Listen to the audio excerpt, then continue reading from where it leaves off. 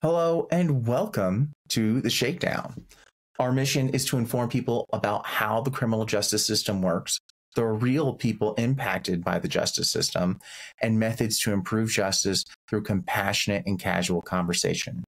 Hosts of the Shakedown share over 50 years of combined personal experience dealing with Texas prisons and working to change the criminal justice system. And now, here's our show.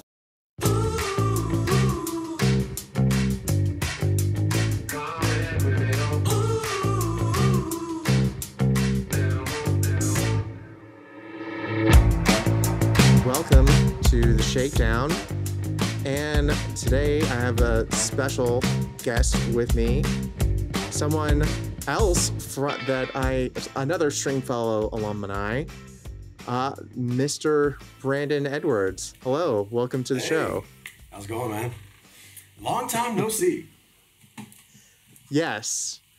Brandon and I were on the Stringfellow trustee camp together, and we spent a bunch of time going back and forth to the Stringfellow unit from the trustee camp back and forth, and Brandon worked at the library and I was going back and forth for the Jewish program.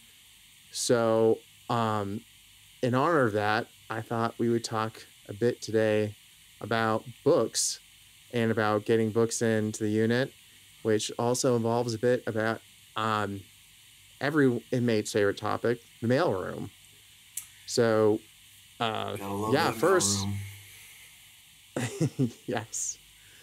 But first, Brandon, what was it like for you working in the prison library, and maybe give people just a general idea of what the library was like?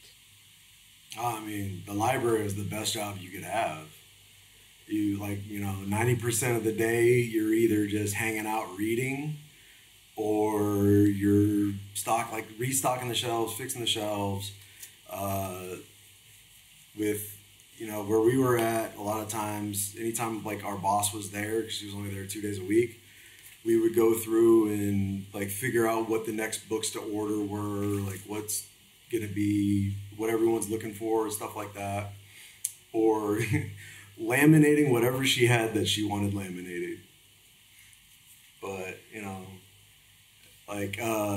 when it came time to actually running library, it could get a little we went through different processes of running the library a couple different times. So it was at first we had to get everyone's book for them, and you had you would have 30 people lined up or crowded around trying to figure out what book they wanted, or if we had a book that they wanted, and trying to it was hectic. It was a pain in the butt.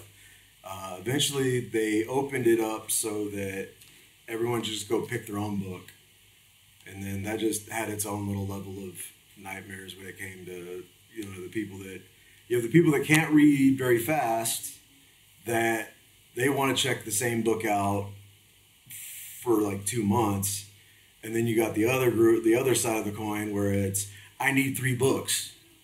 What do you mean I only get at the time it was 1, and then they bumped it up to you could get 2 books, and so it was I need more. Give me. And then the people that would try to slide in and hit the library 2-3 times in a week, and then arguing and getting mad when the computer would tell them no, or I would tell them no. I was the library a-hole. Yes. Library book Nazi, library Nazi, just that library cop, whatever. It's do what you're supposed to do. Don't rip up the books. Don't write in the books. Don't cut anything out of the books. Don't steal the books. And that was unbelievably popular. All of the above was you'd show me all the time, all of the people cutting and writing in the books, and because people would just find art in the book they like, and since they couldn't draw it themselves, either the nice ones would just draw hard press as hard as they could to trace it. If they were they nice would about almost it, so cut you it could out. see that. Right. Using a pencil, just hard pressing it. But if they weren't, people weren't even trying to draw it, they just cut it out of the book and then turned the book back in. Mm-hmm. Which was there's a lot of too that. often. Like the ones that always just like people that would just sit there and they would write, all their notes and stuff, and it's just like nobody wants to read all that. Or my favorite was people that you'd have, like a lot of the some of the religious people like that would sit there and be like, if the word devil was anywhere in the book, they're erasing that or editing out cuss words, and it's just like, come on, go work in the library, go work in the mailroom. You can put it on the banned list of books. It says the F word 3 times. Right. And last night I was actually I was talking about I was looking at the banned book list. I was trying to find out what find out what books were on the banned book list, and I found out Goodreads actually has a Texas prisons banned book list reading list, but it's only like 30 books, so it's not the full they don't have list. That full list then. Yeah. But it has some interesting titles, and I'm sure all of these are on the list, but it has like A Raisin in the Sun. It has, let's see, it doesn't have the 48 Laws of Power, which all Texas inmates know is banned. Yeah. It had Dante's Inferno, you can have a which photocopy sent in, but yeah, that was one way around it. And there was basically a lot of the books I was looking at them. A lot of them was like, a few of them were like rape survivor help guides, and like you can't have that because it details a crime, so it gets banned. No, it has rape. There's rape in it, therefore it's banned. Right. And then I remember one book that wasn't on the Goodreads list that I tried to get in was about a guy who was a thief who then who decided to become a rabbi. That book was banned because it talked about a guy committing a crime. So it got banned. But then I'm thinking about all of the Christian literature that had the exact same thing, but they turned into a preacher, and that makes it in just fine.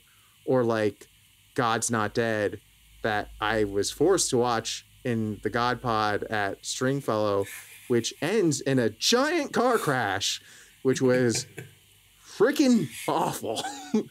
Yeah. So sorry, spoilers on that one. But see, yeah, I don't remember, like depicting crime ever being one of the reasons for being banned. It would be like if it like laid out the plans of committing a crime, it would possibly fall into that. Because like the book Cherry is about a guy who, started robbing banks to like cover his like opioid addiction and stuff, and it's written by a guy who's locked up for those crimes. And so like that one was in there. And it goes to like he's robbing in banks left and right. Okay. But like any but because he never detailed how to do the crime, it didn't get banned. Yeah, I don't remember like how much detail went into like the planning of it or anything like that. But like it was a decent book for a first-time author. But I mean like yeah, it was just, some rough stuff on, just addiction and just crazy levels of just making really dumb, like getting away with really dumb mistake trying to like rob a bank and just like somehow getting away with it anyway. Well, and then there was a whole urban fiction drama, which I didn't even know was a genre, about like being like basically glorifying being a gangster and money, like just modern day money, sex, Yeah. drugs, all of that, and Basically, and you win. your hip hop gangster rap in a book. Right. Like a lot of sex, a lot of drug dealing, uh, you know, some gang violence stuff. They're typically more geared toward like the romance section. There were some that were more like definitely more like romance than like it was. Instead of being like gangster urban, it was just like kind of more like black community urban kind of thing. Like Carl Weber. Some of those are, you know, like the Tyler Perry of urban fiction kind of deal. I can only imagine Tyler Perry urban fiction, what that would look like. I mean, Medea's family. it would be one of his scripts. That would fall into the category. Yeah, I guess I could definitely. But then see you that, had some of the other ones that were all like it was just gang banging, beating heads, pimping, everything like that. And a couple of the ones that we had in the library were written by one of the inmates on the unit. Oh wow, I did not know that. Like awesome. he had about 3 or 4 novels out there, like that were published and everything like that. I was just like, wait, this is you. All right, good job. Yeah, and that the urban fiction has its own publishing companies, so yeah, I could see. That's pretty awesome. That's just street cred right there, coming straight out of Stringfellow, to have that. Yeah, the urban fiction novels, like they were out all the time. Wait lists to get them. Most of the supernatural romance novels, those were always out. And then you'd have like anything like David Wong, like some of the more Brent Weeks fantasy, like sci-fi fantasy stuff, always out. And then anything with like photos, constantly out. Oh yeah, that is true. And I also remember any graphic novels are like next to impossible to get, and it's, you always hooked me up with the new ones coming in, but that was yeah, hard to get. Oh yeah, true. No, yeah. I was checking those out to read them. You just snagged them out of my bunk. Yes, exactly. That was my side hustle. Yeah. Which books you want? I'm like, walking back with a sack of books. And it's a good one. That's a good one to have, and I've talked about it on the show. That was the perk of having a job. It was like that. Every job had a perk, and you took advantage of it, because figure out what your hustle is. Yeah, you were. Everyone wanted my hustle to be glue and tape, but I was like, I use those. Like maybe the glue, but the tape, I'm not giving up the tape. I need that. That's an interesting thing about hustling that people didn't, like, a lot of inmates didn't quite understand, and this is why they couldn't have the jobs, like the nice premier job or cushy jobs. Didn't understand. You can make money off the job. You can find a hustle. It's just not the obvious hustle, right? Don't try and get rich, and don't, like, if you steal everything from the place on the first day, you're gonna get fired. And you'll never be able to work in a cushy job again. The guy who gets the job is the guy who finds something that doesn't bother the boss. She might even be in on it. She might know what's going on. And and you find a way that it works benefits everyone. You don't go in there and immediately just take a whole big stack of paperwork or tape or pens or like very important, like stuff you're going to need every day. Yeah. Yeah, especially don't run off with a whole packet of laminate when your boss wants you to laminate just everything and anything. I made this sign, laminate it. I cut this picture out, laminate it. Right. Yeah, that would be, yeah, exactly. I mean, and that was the whole room thing. For your coworkers to be able to hustle too. If you're stepping on everyone else's toes, like they're gonna like, you know, either help you get caught if they don't just outright like tell somebody to like, look, he's taking shit. They will. I mean, even on the best of scenarios, they're probably going to turn on you at some point. So you have to like, you got to try and form like at least try to form allies, and try and keep them off, because sometimes they're going to be stupid. Sometimes they're going to, like, if you can get them at, like, if you can each look out for each other, awesome, amazing. It's one less person. I was blessed with like all the coworkers that I had for the library. Perfect. Martinez, Tran, and then Anderson. Great guys. That one guy they had up there for a little while, I was really glad when he never came back. Yeah, and I remember that. It was so much. It got much calmer when he left. And yeah, I wasn't, you know, threatening to cut him anymore.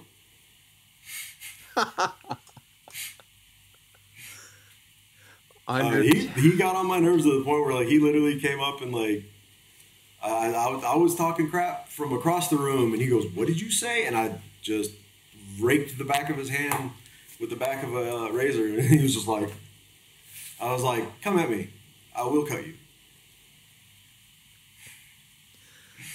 It's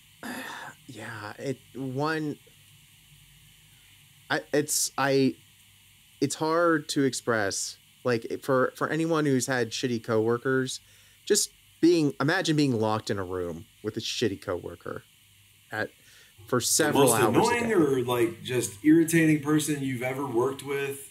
Just you're stuck in, like, hopefully as big as the library wasn't like giant, but at least it was, you know, 60 by 40, 80 by 40, maybe more. I don't Somewhere know. I have the blueprints from when we like redid everything, but I don't remember.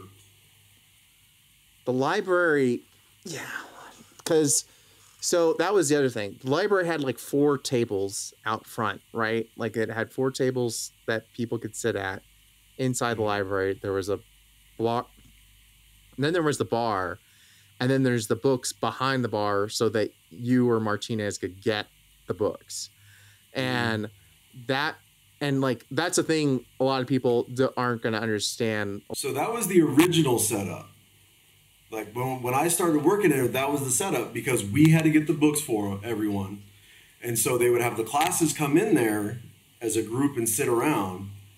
And so they had to have the tables there for everyone to be at. And then when they switched it over so that everyone could go in and get their own books, they kind of did away with the table system for the most part entirely. Because we moved the desk over by the door, and it was just, that's the desk, and then go get your own book and bring it here.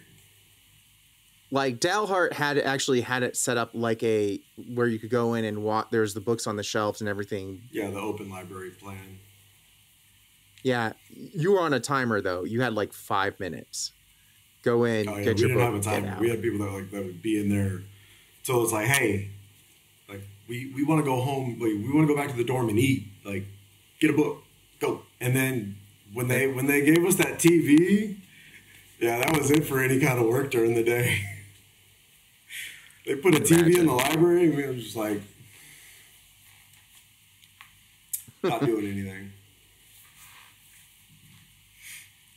Like, the other thing was like, we could like, so I could have, like, we would get the lists of what books got added to the banned book list, like newer releases, like every like month or whatever.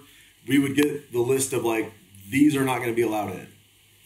And so if it was a book that was already on the shelf, we could at least go and like either redact the page, like the information that was the reason to ban it, or remove the entire page and just do it that way. So we didn't have to like the book was still available. You just wouldn't have that one section. Whereas with the mailroom, you're not getting that book whatsoever. If the book was already on the shelf, we could redact, like either like like go through with a Sharpie and like blank out whatever the offending information was, or remove the whole page. Whereas if it goes through the mailroom, they just don't give you the book at all. Yeah, they don't get, so you could potentially have a banned book in the library, but it has like something redacted in the book. Yeah, definitely. Okay. Like that's like anytime that she told us that we have to pull these books and get rid of them, we only threw books away the first time we ever did that, and then after that I was like, can I just black that out? And so she called and they're like, that's fine. That's cool. Yeah, the librarian, I didn't see her too much, but she was awesome. Miss Smith was live. She was good. Yeah. And, but like that, so going through the mailroom and getting books was the other way you could get books, if not through the library. So having your people send you, books, in the mail. And like you said, if it got on the banned books list, or if it was on the banned books list, you were not getting that book, period. Now, the way it gets on the banned books list is it goes in the mailroom, and then someone from that prison's mailroom says, oh, this book shouldn't be allowed. And if you don't appeal it, it's on the banned books. It goes to the banned book list. And the other option, a lot of the time, the mailroom will tell you to appeal it every time, no matter what. Mm-hmm. And you should always, for any inmates or families listening out there, always appeal, if you can, because if you do not want your book to immediately go on the banned books list just because your mailroom won't appeal it.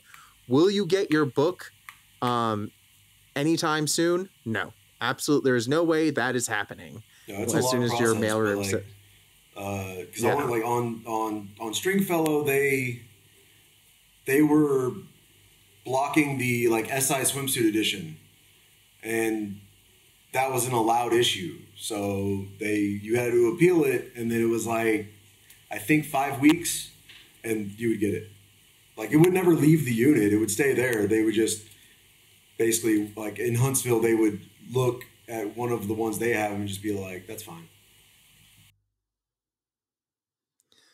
Right. And there's only been one time where I've done an appeal and it actually did get turned around quickly. And I actually have it here. It is this bad boy. It was my sociology textbook, my Sociology 101 textbook.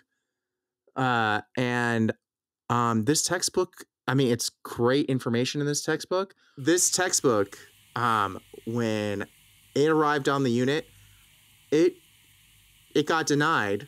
It was in a binder. Because as you can see, yeah, well, because it did not have these when it came in. There was no binding at all. It just came as a big thing of paper.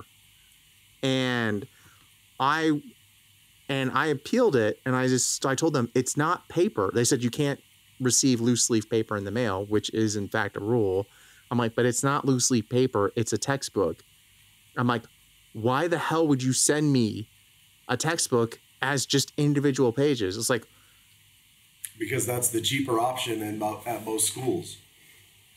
It is a cheaper option. And I could see being in college, just buying a binder and getting, instead of paying $300 for a textbook, paying $50 for this or whatever. Mm-hmm. That's a good deal. But, you can't do that in prison, especially in a correspondence course. And so that kind of sucked a whole lot. And then I made the binder rings for this. And then when I had access to the furniture factory and I had access to some really good stuff, I made a pretty cool binding for the next time that happened. That was another one of our lucrative hustles in the library, was binding books. You could bring us a stack of whatever, and between me and Martinez, we could turn that into a hardcover book from using hardcovers from books that we had already had to destroy and throw out for being just too damaged. And that was legit. You guys made some really good hardcovers. I had learned I was doing some of the things to hardcover some of my books because, and here's another example.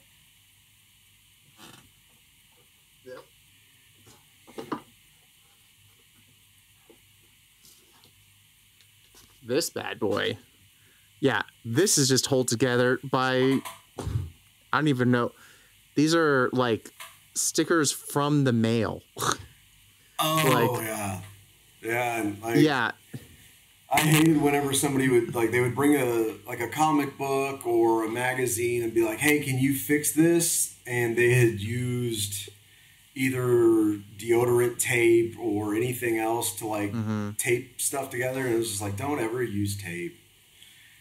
It's just going to it's a nightmare to take off to fix. And then it just never holds. It doesn't work.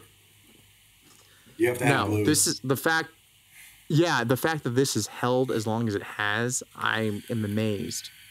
And it also did not hold in all of the pages. I had to eventually use glue to hold in some of the pages. And as you can see, the cover is still flying off. So yeah. And the reason I still have this book, and the reason I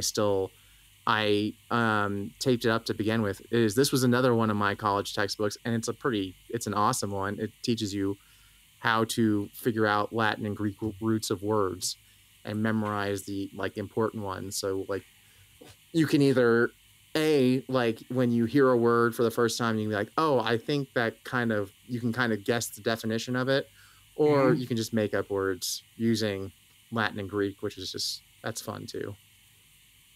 I mean, Elon Musk does it, so I might as well hang with him.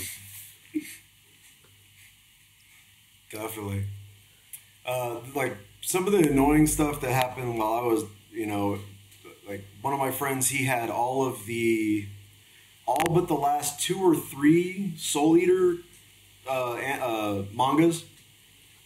And so he finally ordered the last 3, and in the interim time between those, they had banned the series. Oh, wow. That sucks. So it was like, but I have them. I just need those 3 to finish it. No. They did the same thing with me for Why the Last Man. I have the whole Why the Last Man here. Last 2 were in the mail, and they banned it. And they banned it. Not only when they got mine in the mail, they banned it. They put it on the banned books list. So I was like, some great. of the reasons for banning books are kind of ridiculous, because you'll see a book that's not banned, and you can skim through it, and you're just like, this is atrocious. And it's like, this is banned because of one was it described the makings of a bomb. And it's like, okay, I understand that if it's like a chemical bomb that we could possibly put something together, but it's literally dynamite, a freaking, alarm clock. And it's just like, where am I getting dynamite in prison? Come on now. Yeah. It's, well, that, and it's also, inmates are already figuring it out. We had already figured out how to do a lot of the things on our own.